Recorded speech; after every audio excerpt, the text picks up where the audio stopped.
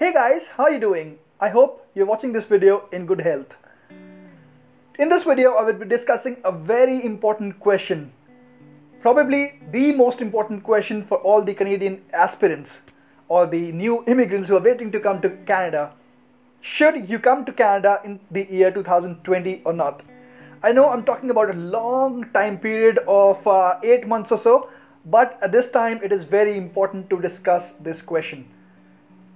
I have been actually avoiding this question. To be very frank with you, many people have asked me this question, but I actually avoided answering this question or making a video about it because of two reasons. The first reason being that I knew that there would be a lot of negativity in this video, so I wanted to avoid this video. And secondly, I was actually waiting for some of the official confirmations from the Government of Canada. Now we have got the predictions for COVID-19 and also the employment status in the month of March.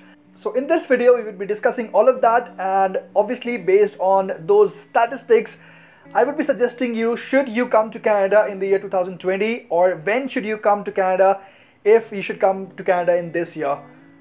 So don't go anywhere, I'll be right back.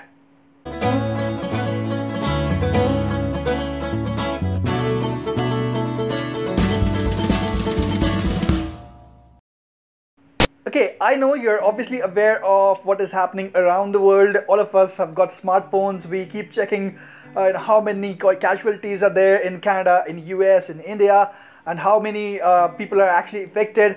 All that statistics is fine. But I'm talking about two very important statistics: the prediction for COVID-19 and about the job losses in the month of March. So recently, the Government of Canada and the provincial governments like the Ontario government, British Columbia, Quebec government actually announced their predictions that how they actually feel that COVID-19 is going to spread in the upcoming months and how soon they can curb this problem. So let's see their predictions first of all, and then we'll discuss about the job losses. Okay, talking of projections or predictions, British Columbia have refused to do any projections, but the province of Quebec has done that prediction or the projection. They've said that around 1,200 to 9,000 people can die by the end of this month only. And for them, this was a short-term projection. For Ontario, they've did a long-term projection. They say that around 3,000 to 15,000 people could die. Another shocking point to note here is that they've said that the effects of COVID-19 may last from 18 months to 2 years. Yes, this is as shocking as it can be. Okay, apart from that, the federal government has also released their projections. They've said that this will be the new normal until a vaccine is developed. Vaccine is developed and vaccine is distributed. It will take a long time. Talking of the projections for COVID-19, they have said that it may go up to the spring of 2021, 1 year from now. And these are the projections from the Government of Canada. You can see they've given a graph here which says that it could go up to spring of 2021. Also in Toronto, it has been suggested to extend the social distancing or the lockdown period for the next 3 months. This was released in the start of April, which means that April, May, June, Toronto may be locked down. Okay, I know the numbers were very disappointing and heartbreaking for all of us, and the time that they have actually speculated was also very disturbing. 1 year, it is just spring of 2020. We haven't even entered into the summer of 2020 and they're talking about the spring of 2021. 1 year time. I don't know how we will actually be able to stay in our homes for 1 year. Anyways, whatever happens, it seems that it is the new normal. We all have to adapt with it. We can talk about all of this in some other video. For now, we can just talk about the unemployment status in Canada. The recent statistics have just come for the month of March. Let's have a look at it. According to the Labour Force survey done by Statistics Canada, Canada has now lost more than 1 million jobs in the month of March. That is devastating news. More than 1 million in less than a month. Something very interesting is written here that apart from those 1 million, 2.1 million either worked less than half their usual hours or didn't work at all. And it is being said that these 2.1 million Canadians who saw their work hours dramatically reduced could be seen at the risk of losing their job in the months to come. Guys, 3.1 million people who have either already lost their job or would be losing their job in the upcoming months. Okay, now when we have all of these predictions and the statistics with us, I'll talk to three different types of people. The first one, who actually are waiting to get their ITA. Maybe they're preparing for IELTS, maybe actually they're they are preparing to get some documents, whatever. If you're waiting to get your ITA, you're just waiting in the pool, maybe you're trying to improve your IELTS score, in that case you should keep doing it. There's no reason to worry. Just stay calm, keep doing what you're doing. But yes, the second number, or the second type of people who are actually who've got their ITA recently, maybe they've also submitted their application. They were dreaming of coming to Canada this year. Maybe they were hoping to get their ITA in the next couple of months, and then they were hoping that they would come to Canada in the summer. Hold on, do not do this mistake of taking decisions so rapidly. Maybe do not resign from your work. Just keep working where you are actually working. Once you get your PPR, I think you should then decide according to the scenario at that point of time, that how much time have you actually got with you, what is the situation then, and then you should take this decision. Okay, now the third category of people who got their PR, or the PPR rather, a couple of months back. Maybe they were just waiting for the month of March, April or May to come to Canada in the good weather so they can actually get a job, they can settle down.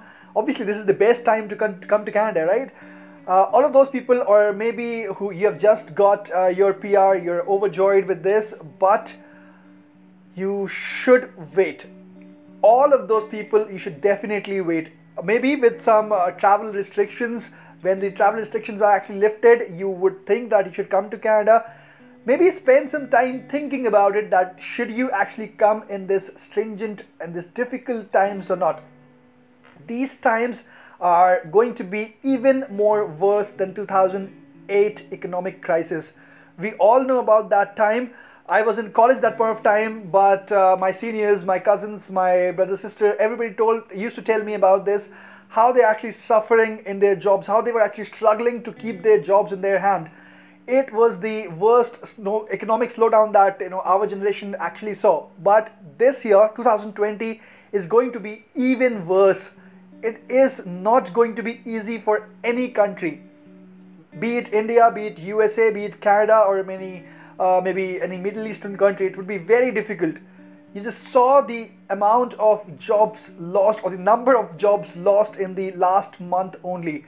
3.1 million people would be losing their jobs maybe in the upcoming months. This is a huge number. So when you come to Canada, what will you do? Obviously you come for a brighter future, right? You come for a better life. But what will you do if you can't get a job? Obviously your struggle would increase multiple folds when you come here and you apply for the jobs. Maybe you don't get the invitations. I'm not discouraging anyone, but I'm trying to tell you the expectation versus reality kind of a situation. So how it would actually happen? You would come here expecting that you would get a job in 1 month, 2 months time, and then obviously you would start your new life in Canada. But the situation might be a lot different, and there are high probabilities of that difficult situation coming up. Now I can definitely say that there would be millions of people who would have Canadian experience. You would be competing with thousands of people in your own job category for maybe a few hundred jobs. For one job there might be 10 people lining up. The competition would be even tougher with all those people who have got Canadian experience. I'm sure you must have heard about that phrase, Canadian experience. It's not a myth, it is a factor here in Canada. Yes, you can get jobs, you can get some odd jobs, maybe some survival jobs, but nobody comes to this dreamland to do the survival jobs. We all come here to spend a great life. We imagine a lot of things, that we'll go there, we'll buy fancy cars, get a home, settle ourselves over there. But that might not be possible this year, at least this year. This year is going to be very difficult for almost everyone. People would actually struggle to just survive in their jobs. If you have a job, you're lucky, and I feel that that would be the case all over the world. all of those people who actually have their job would be really lucky to have it, because many people out there have already lost it. Okay, so that was about all the problems that you might face in finding a job.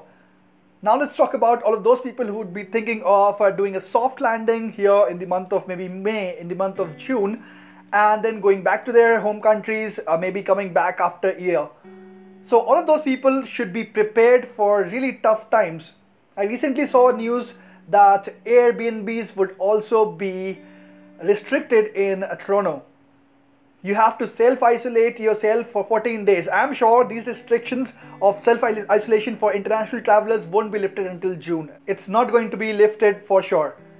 So how are you actually supposed to land here as a new immigrant? Maybe you go to a hotel and then you self-isolate yourself. There's no one actually to get you groceries. You can't go to the grocery stores. How will you actually survive for the first 2 weeks? If you ever got a kid, it would be very difficult. You can't go outside. You can't, even after the 2 weeks, you can't actually, get to see the beautiful Canada. You can't get to see the downtown Toronto because there's no one there actually. You can't get to see the lake shore. You can't get to see the CN Tower. Maybe, you can see from the outside, but not, you can't go to the top of CN Tower. You can't go to the Niagara Falls. It would be a very different world in the upcoming months as well. If you have a friend or a family member here, then it would be very easy for you. You can simply, go over to their place after self-isolating yourself, and then maybe live over there. You can maybe ask them to deliver you groceries, maintaining your social distancing, and maybe after that you can go back to your home country. But for all of those people who haven't got, close friends or family members here, it would be very difficult. So yes, all of those people who are actually thinking of coming to Canada in the next couple of months, I would say you should actually postpone your travel even further, maybe in the month of July, August. And all of those people who are thinking of coming to Canada in the summers or maybe in the fall, I would say hold on. Don't resign your jobs. It is going to be a very unstable economy all over the world. Even the Indian economy, US economy, Canadian economy, it would be very unstable. We would all be in a sense of an economic crisis. I would suggest you save a lot of money. The proof of funds, you remember the money that you saved at the point of submitting your application, that money would come into picture now. I would suggest you save much more money in the next few months, maybe 6-7 months or maybe 8-10 months, and then come to Canada with much more preparation, with much more money in your hand.